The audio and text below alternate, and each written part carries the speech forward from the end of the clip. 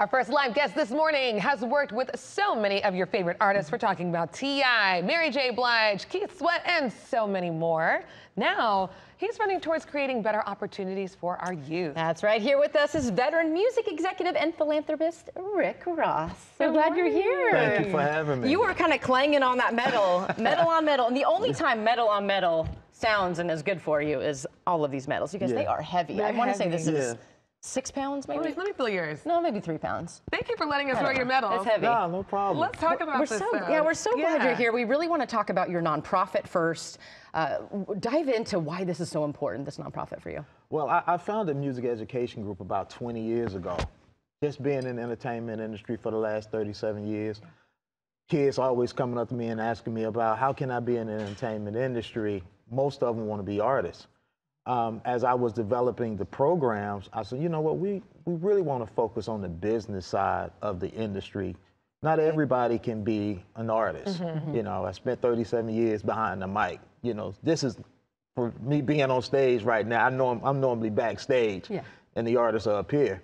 But it was important for us to expose them to the business side of the industry. So our mission is to teach life skills and career development through music, film, and digital media. Beautiful. Yes. Now, you are kind of blending all of your passions together here. Your passion for music and exposing it to the next generation and also running. Yes. You're combining those two things with, now, Underground Circus?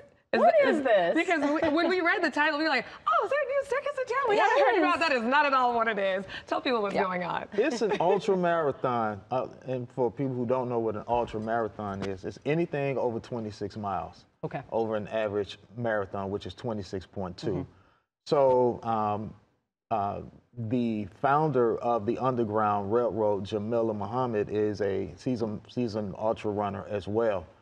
So last year I did her Gemini 100, which I only did 50. So and when you say 100, you're talking about 100 miles. Yes, yes, 100 miles. So I didn't do the Gemini 100 last year. I only did 50. The race would take place at the Silver Comet. Now people might say, people ask me all the time, are you going to run straight through? No, no, I'm not going to run straight through. It's a 10-mile loop, which we go out and come back. So I have to do that 10 times. Okay. So I do have time to rest, sit down and eat a little something, and then go back out. So I did the 50 in 13 hours. Wow. Wow. Well, clearly you've got some experience. But would you break it down for us? What is the training like to prepare for something? I mean, you don't do 100 miles straight, but still your body is going through all of that regimen. So walk us through what that looks like. Well, my average week, I'm averaging about 60 miles a week. Oh, wow. So about 10 miles a day. Wow. And then getting in some strength training. Okay. Trying to eat as healthy as I can. Right. I love to eat, so, you know. And you live in the South, so. Yeah, It's the combination. Yeah, but I try to be realistic in my diet and the things that I eat. I still love hamburgers. You know, you got to get a good hamburger in. But, carbo load. Yeah, yeah, but you know, it's, you know, running ultra marathons is not something that your average person doing, especially for blacks. You don't see a lot of black people running ultra marathons.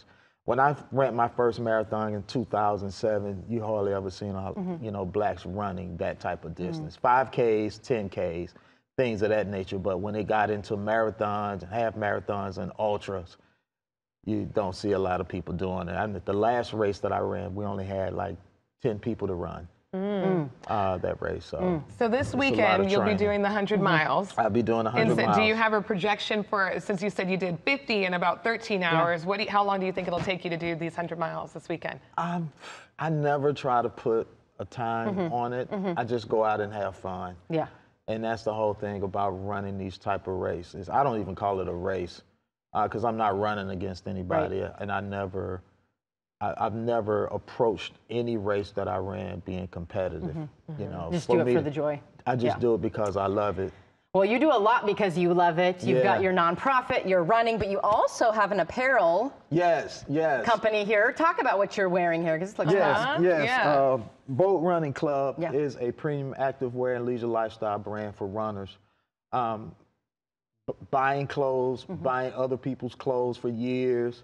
I just decided that I wanted to create my own brand, to wear my own clothes. So we're in development now of working on the premium activewear stuff, but also a way to give back to MEG. So portions of the proceeds that we sell from any merchandise or any apparel, a proceeds of that goes right back into MEG. Okay, so it was an easy way for me to say, hey, I'm giving back to my own organization. Right, and with it's my own brand. Music Education Group. We want to make sure everybody knows what MEG Music is. Education Group. Yes, perfect. Yes. Wonderful. Yeah. So the running, the apparel line, basically everything you do in some way ends up coming back to the kids. Always. Love it. Love it. Always had a love for the, for working with the youth. We have some great partnerships with the City of Atlanta Parks and Recs, with Atlanta Public Schools, where we actually put a recording studio in Best Academy earlier this year.